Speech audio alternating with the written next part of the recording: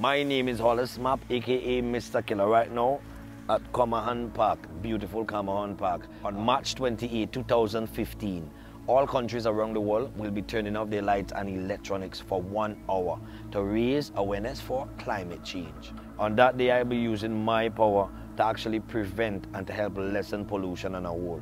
When I go to the supermarket, I will go with my own bags. Remember, every action counts and the possibilities are endless when we come together as one and unite in one accord, one unit. We gain so much from our environment. The air we breathe, the water we drink, the beautiful beaches, the waterfalls, the coral reefs, that sustains our fisheries.